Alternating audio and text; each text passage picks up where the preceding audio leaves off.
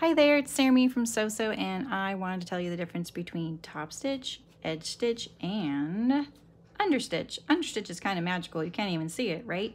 For this neckline, you would utilize an understitch because you can push all the seam allowances towards the facing and then stitch through all layers, and then once you iron it, it just stays back there. It kind of magically pulls the facing to the inside of the garment, and it doesn't let it creep to the right side. And remember, I clipped my neckline too, so that's also why I was able to do that. And this is what it looks like big, see? So the seam allowance is pressed towards the inside, stitched through all layers, and then once it's ironed, you wouldn't even be able to see it. Now, edge stitch and top stitch are pretty much, you can use that interchangeably. Edge stitch is usually just on the edge, but you can also say that's top stitched as well, just like this yoke. Thanks for watching. Bye.